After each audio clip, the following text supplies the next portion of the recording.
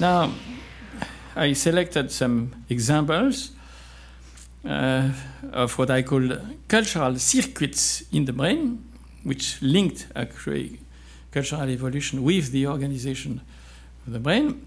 And you have here pioneers, Jules and Auguste Desjardins, who were French, in the 1900s, who identified lesions of the human brain which are able to abolish, for instance, reading, but not writing.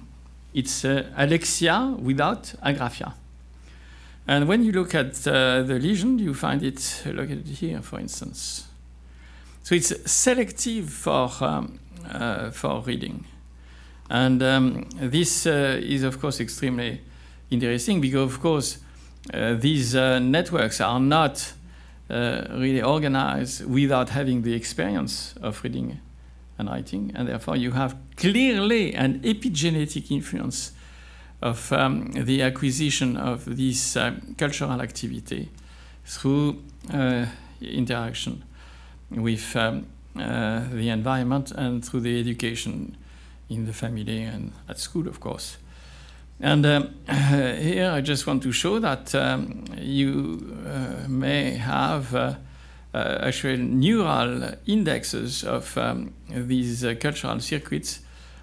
For instance, in the case of literacy here, and there are several studies, and the last one is been by Stanislas Dehaene and his group, which shows that, in fact, acquisition of literacy profoundly reorganize the brain and creates, if I may say, a new brain, which is, of course, associated with this epigenesis I just mentioned before.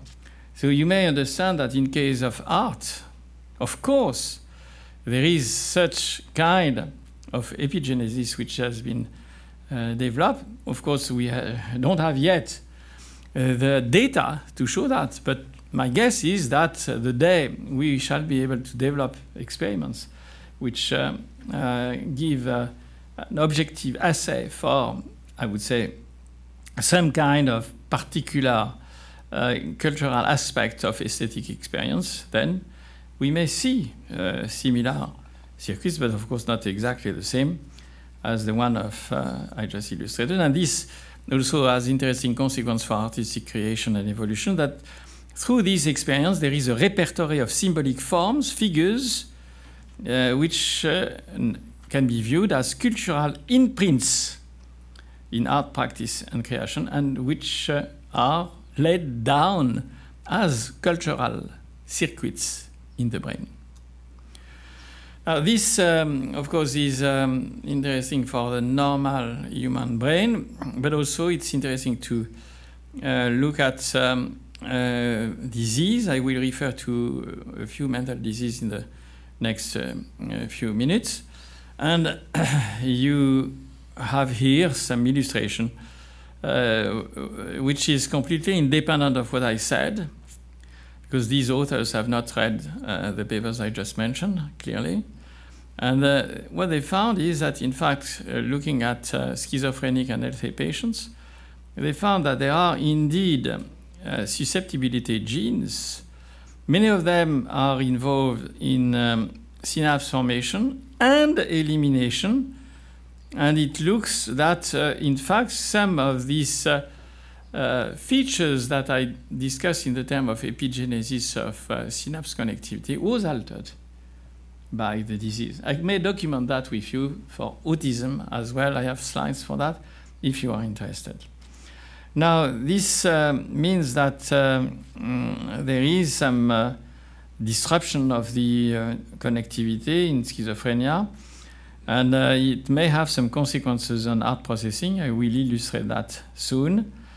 And conversely, it would be extremely interesting to see whether cultural activity, in particular artistic activity, may have some effect on the evolution of schizophrenia. I am not going to say it's art therapy.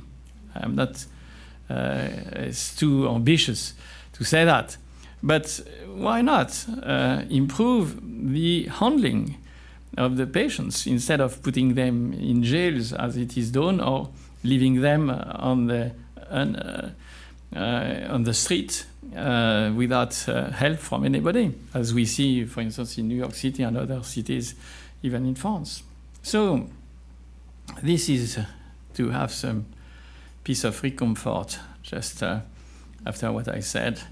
And you can really realize that there is a lot of cultural background imprints when you look at this painting and interpret it as you are, as Occidental trained people, and having the experience of Christianity, for instance. You recognize, of course, the symbols, and so on and so forth. So this is, of course, not the case here, because I'm sure that very few of you are able to tell what it is, while the other one was, of course, the Virgin and the Child.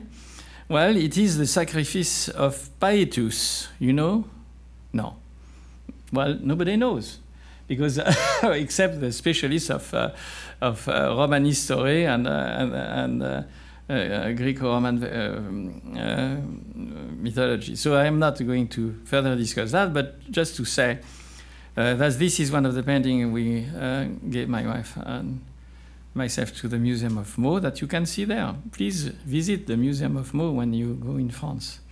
And therefore, one may say that the forms and figures from painting stimulate what I would call selective recall of stored long-term autobiographic memories, of acquired symbolic systems. I illustrate that with Poussin, with Rivals, socio-cultural representation in their historical context, and with strong, of course, emotional values, which may further discuss as it was introduced nicely by Steve.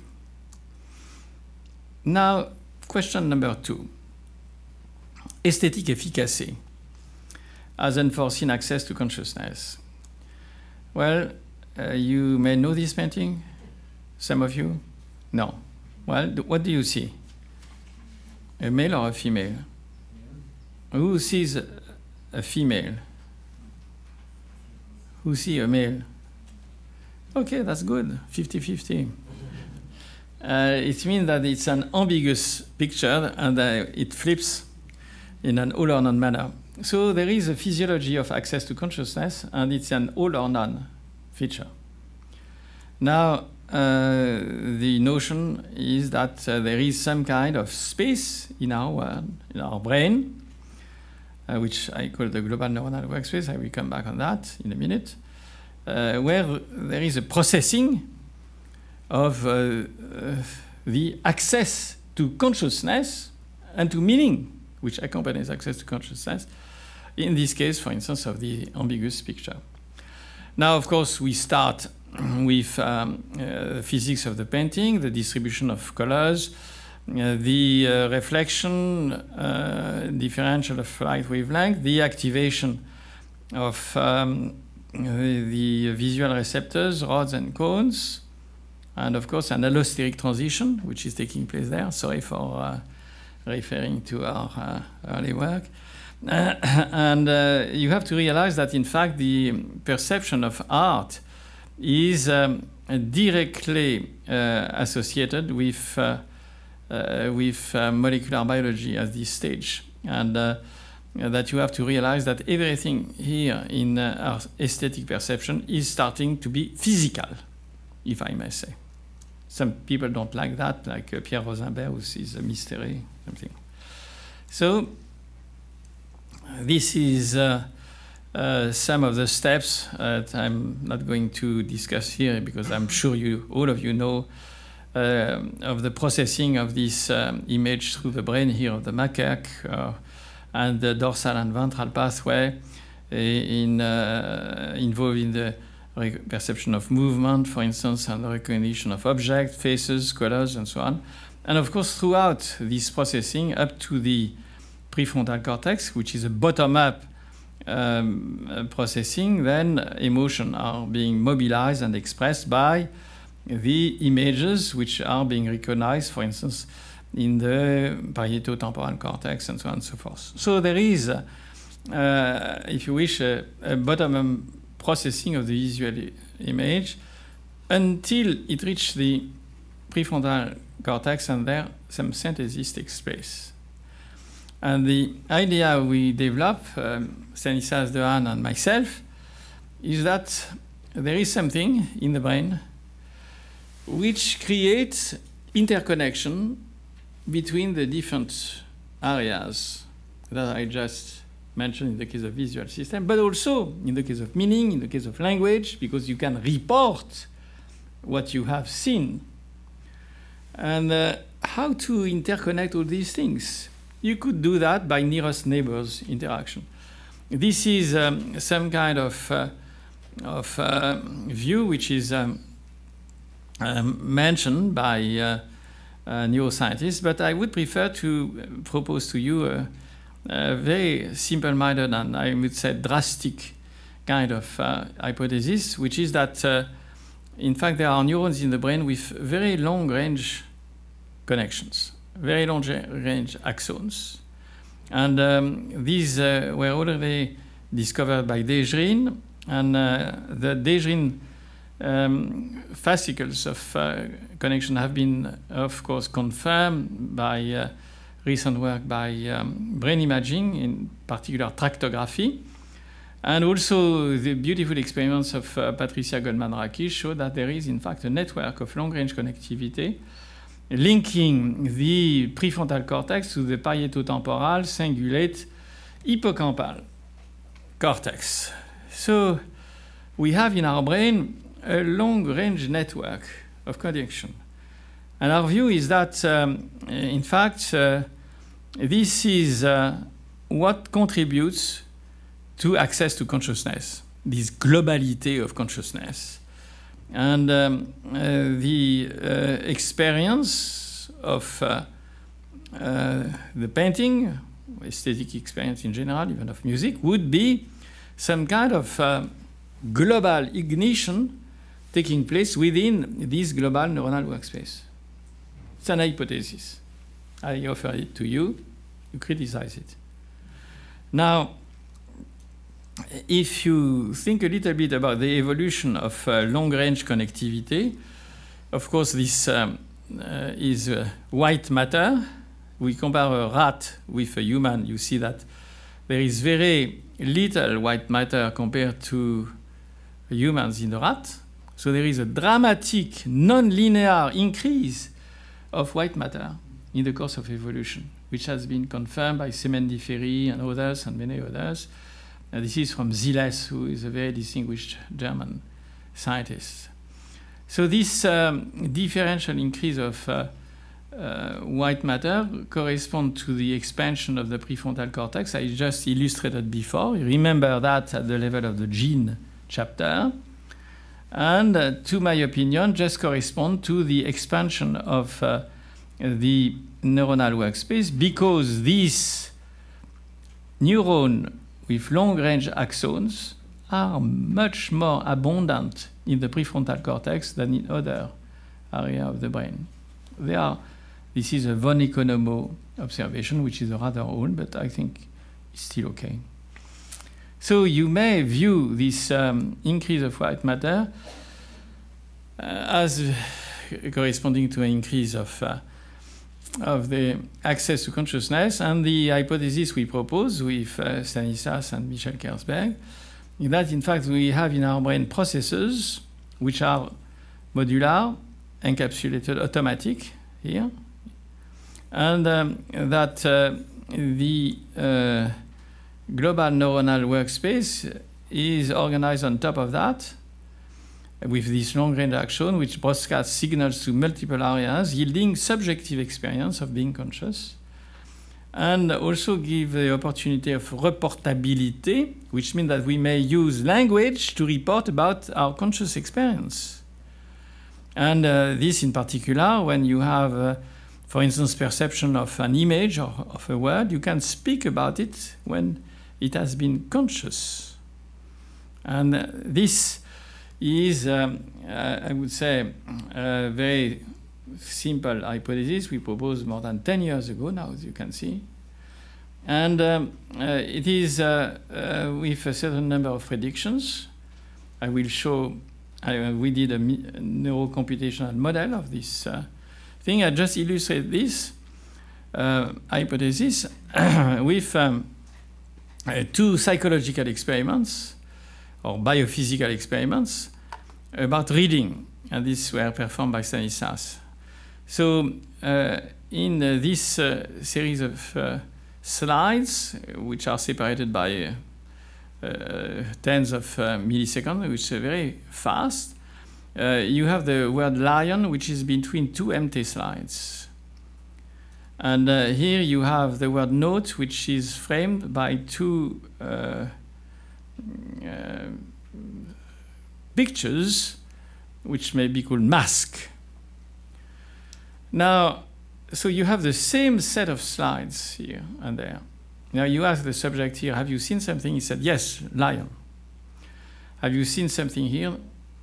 They say, no, I haven't seen anything. But if you ask the subject to choose in a list of words and so on, there is a priming effect which is taking place, which means that there is a non-conscious processing which is taking place. Now you compare the image, and you can see that in the case of, again, from Stanislas, when you have conscious processing, you find that the prefrontal cortex is highly activated, what it is not in the case of the mask words. And therefore, we have some observation by brain imaging which are consistent with the global neuronal workspace hypothesis. Now, if you look at EEGs and ERPs in particular, more specifically, you realize that you have a very significant difference between seen and unseen trials. It's the attentional blink which is being used, and that this difference does not exist in the temporal cortex. So there is clearly an access to the prefrontal network, which is being involved here. And you can also see that the peak is taking place around 300 to 400 milliseconds. It's a very late kind of process. So it means that one can objectively follow access to consciousness using these different methods. There are other ones I am not going to discuss with you, which are too specialized for a wide audience. So what could be aesthetic efficacy? I have not really made or seen the experience done. I will show nevertheless some slides about aesthetic efficacy and the global access to consciousness. But the hypothesis I would like to suggest, as I said already, is the efficacy of a painting or of a piece of art in general would be some kind of promiscuous access of multiple actual and stored representation into the global neuronal workspace, some kind of paradoxal synthesis of form, figure, color, movement, evocation of memories, emotions. And that would lead some kind of unforeseen harmony of emotions and reason. So this is, if I may say, some kind of hypothesis about aesthetic efficacy, which now opens a field. And there are a few experiments which have been done already by Zeki, by Céla Condé, and a few others. And of course, in these experiments, I am a little bit critical. The definition of what is beautiful and what is ugly is, to my opinion, a little bit difficult to assess. The objective criteria of something being beautiful and something being ugly is itself subjective. So I have some difficulties with this kind of experiment after what I said at the beginning of my talk. But anyway, I like this kind of experiment because at least they show where we have to go. They show that we have to progress in the kind of experiments which is illustrated here, and which give possibly an objective assessment of the access to the global neuronal workspace. So this is something which is on the way. There are other techniques. I just want to illustrate one slide here from the work of initially Varela, who developed the technology which is to follow the EEG phase synchronization, and which is linked to large-scale integration in the brain from EEG recordings. And here is a test of face recognition of a Mooney picture. It has nothing to do with the moon. It's Mr. Mooney who invented the test. But you can see that you can recognize the face when it is in the right position. When you invert the position, then you don't recognize it anymore. Interestingly, you can see that you have a very strong activity in the beta band in the case of normal recognition, and quite different one more in the gamma, and less important in the case of the unseen face or unrecognized face. The very interesting aspect of it is that when you look at schizophrenics, I already mentioned the disconnection syndrome in schizophrenics, then you find that there is little difference between the two pictures which is being recognized by schizophrenics. So this is again interesting in the relationship between art and mental disease. And of course you all know that there is abundant literature on the art from schizophrenics. Just to illustrate one from Adolf Wöfli, very well known, and shows the obsessive, compulsive, unhierarchical, self-centered, bizarre kind of painting. But there is a wide diversity of these paintings which have been extensively analyzed in the past, not so much recently by cognitive scientists. They should be reinvestigated because I think they offer a new set of information about aesthetic activity in schizophrenics. And just to show that we are very close from molecular biology and chemistry of the brain, fortunately. And we should not disconnect ourselves from the molecular biology. And indeed, this is Henri Michaud, what they are, paintings or writings or whatever, which was doing this kind of work of art under drug consumption with mescaline, which is acting on serotonin receptor. So here again, obsessive, compulsive, no hierarchy. So it means that all these aspects of art production are clearly linked with the biochemistry of our brain. Now, I will close now in the next 10 minutes by the third question, which is perhaps the most difficult one, which is the rules of art. And I may quote Braque. And he said, "J'aime la règle qui corrige l'émotion." I asked the same question to a musician, Pierre Boulez. And he said, "Oh, I think I like, j'aime l'émotion qui corrige la règle." That's the way he put it this way. So there is clearly some relationship between rules and emotion, that's for sure. So Braque is in one direction. He's too emotional and the rules are correcting it. And perhaps Pierre Boulez is not enough emotional, and the emotion is going to create the rule or whatever. This is, I think, an interesting relationship. And why to have these rules? Well, simply because that any neuroscientist being concerned by the number of neurons in the brain and the 10 to the 15 synaptic connections would say that there is an enormous number of representations which can be made by the brain at any instant of the life. The number of combination of nerve cells able to contribute to patterns of neurons is gigantic. It's immense. And of course,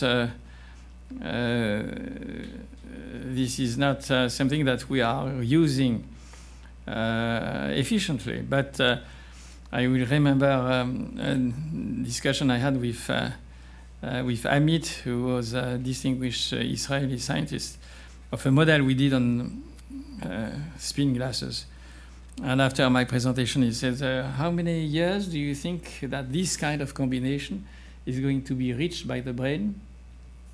I said, no, maybe 100 years. Okay, so this is something that we have to keep in mind, is that if there was free access to the combinatorial power of the brain, then it would mean, or uncontrolled access, it would mean that to reach a well-defined combination, it would take years. So it means that there is something else which is taking place. And the notion is that, in fact, there are rules which are, in fact, controlling this combinatorial explosion, and which may, in fact, impose top-down restriction on possible representation, and which define, let's say, the style of the artist.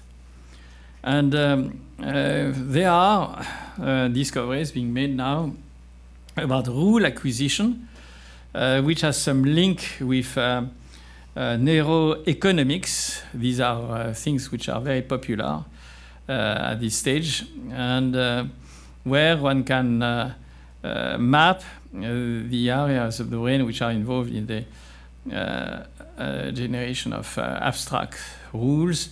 And of course, you can see here immediately that the prefrontal cortex has a very strong mobilization activity during this mobilization of connections, which may act some kind of scaffolding, which would control in a top-down manner what the artist is creating, and give to the artist his personal style, linked to its own experience, and so on and so forth. So I just want to flash a few of these rules.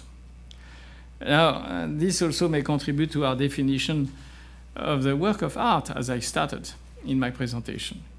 Well, one is, of course, novelty. We would never accept to have something which has been already said, painted, heard before. An artist is a creator. He has to be new all the time. This is not unique to artistic creation. I think scientific creation, with the nuances I introduced before, also require a constant search for new answers, for unanticipated responses. And I show you Jeff Koons. Some people like him, others don't. Well, it's a very unanticipated, as you can see. Yet, if I was flashing to you Jeff Koons 100 times, you would become tired. And there would be what I call an aesthetic fatigue, simulation of brain mechanism, which may be involved in the search for novelty, like the orientation reaction of Pavlov and Sokolov, and of attention, mobilizing the attention, which is absolutely essential for access to consciousness, as Posner has mentioned in the past. So there is a need for novelty. It's not enough. Here is further illustration of the brain imaging of surprise, and you can see here that when you see an unanticipated image, then there is a strong activation of the prefrontal cingulate cortex, as expected. And the practice, then there is a decrease of prefrontal activity and a routine kind of activity taking place here in the visual cortex. So there are neural bases for the surprise or novelty rule. Now I would like to illustrate another aspect which is, to me, one of the most important, which is what I call the consensus partium. In fact, the word is not by me, it's by Alberti. It's a long tradition in Greek or Roman art to have a search for harmony, the coherence of the parts within the whole. And this is absolutely essential. I don't think there is any piece of art which is missing this rule. And that's, I think, maybe one of the most characteristic features of an artistic composition. It's not a landscape, it's not an object that I see on my desk, except when it is Marcel Duchamp. Well, we can come back on that later on. But clearly, there is a search for this kind of regularity within the painting as a whole, as I said at the beginning in my introduction, a whole world in itself. And if you look at the work that Matisse did to paint this reclining nude I just illustrated before, you can see that he started with this painting and then progressively reorganized completely the picture just to the end. And all these pictures are exhibited in the Baltimore Museum and testify of the researches that he has done. And you may have seen the Clouseau movie of Picasso painting, which is less convincing to my opinion. And here is clearly there is a search for a consensus partium. And I put in the background some music just to tell you that there are indeed researches which are being made about harmony in music, which is extremely easy to do, compared to harmony in the visual arts, which is more difficult to apprehend. It is possible, but not too easy. So there is here clearly a trial and error Darwinian process, of course epigenetic, in search for the consensus partium or harmony.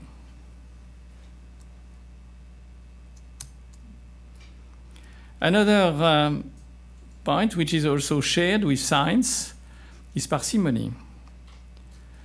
I think Herbert Simon, the famous computer scientist and economist, gave a very interesting definition of parsimony. It consists in finding simple distribution in the middle of complex distribution and disorder. Or, if you wish, the beauty of a scientific proposition lies in the fact that it explains much from little. And he has a whole reasoning about, a whole theory about the evolutionary explanation of how the brain developed parsimony in humans. And this is something which is, of course, evident in many paintings. Now there is, as a second aspect, so what I showed in the consensus partium parsimony, it's really the way the painting itself is being organized. Now is the use of the painting in the communication at the level of the society, in social communication. And the ability that one has to represent oneself as another. This is, the words are from Paul Ricoeur, the famous French moral philosopher, and which is the search for shared recognition or compassion or whatever. This is from Jacques-Louis David, yesterday for the Serment des Horaces, the oath of the Horacii.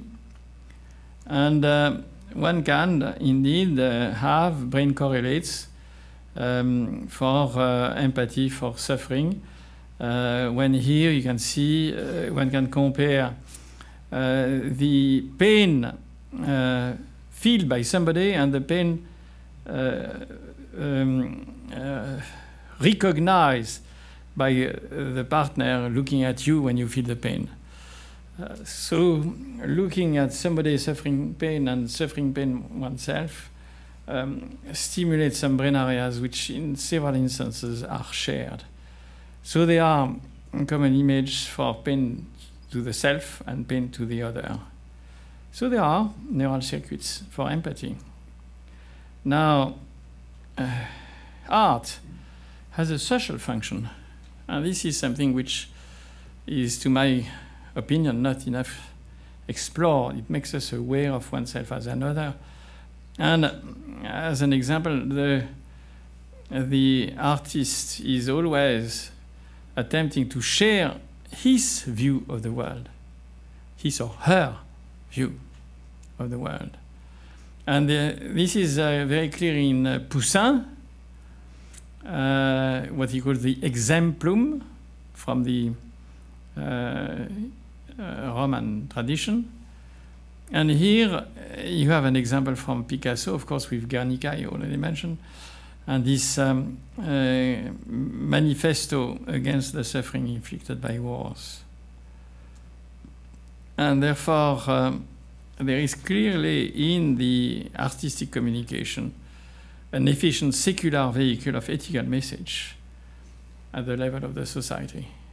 And I think, to me, it's one of the most important aspects of artistic creation, even in very secular conditions, even in street art, perhaps more even in street art, when you look at Keith Haring and the way he tried to convey his message. So I'm concluding now.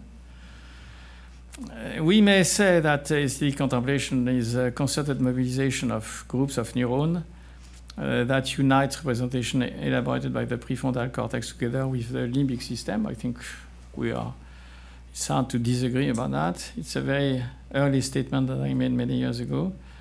Now I would like to emphasize this unforeseen synthesis of artistic perception, which is, to my opinion, a more recent view, which is based on our possibility to have objective measurements of access to consciousness, and it would be, of course, extremely interesting to try to further specify this aspect.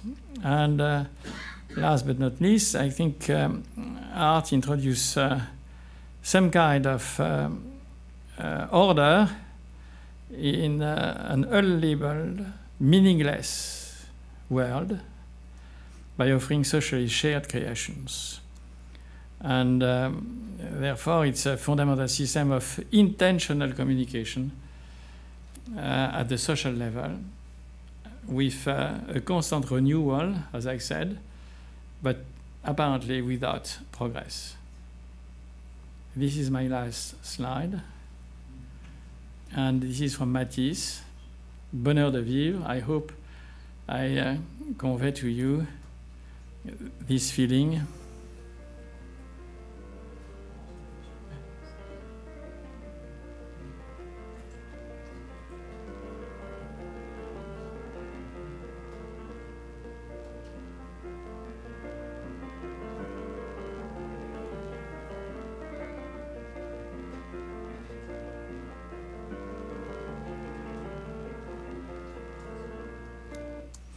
Thank you very much.